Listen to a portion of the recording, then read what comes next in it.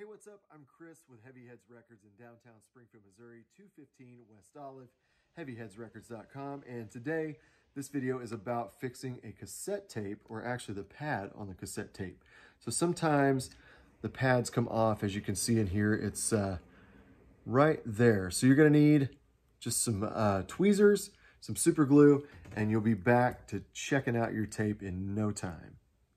So the first thing you wanna do is take your tweezers and just put them lightly underneath the actual tape itself and just pull it out of there so you can get down to the pad. So we're gonna pull it out. It's kind of like playing Operation, if you will.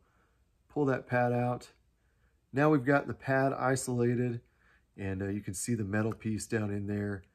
And all we're gonna do is put a drop of super glue on the metal piece in here, put the pad back on, we'll be good to go. So let's go ahead and do it. Okay, I've got my super glue, and let's go ahead and put just a dot of glue on this metal piece here. I don't know if you can see it, but there's a dot of glue right there. So what you want to do is take your pad, make sure it is right side up. We're just going to put that pad right on that dot of super glue. You don't have to put it on there hard. Just tap it on there. And as you can see, we've got a new pad on that tape now. Now, another thing I like to do is put the tape back in successfully.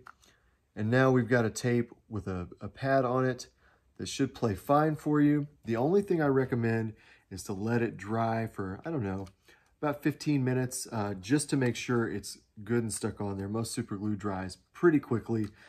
When in doubt, check the back of the super glue package and make sure that you don't put that in your tape player before it's dry. So if you like this video, please like down below and subscribe to the channel.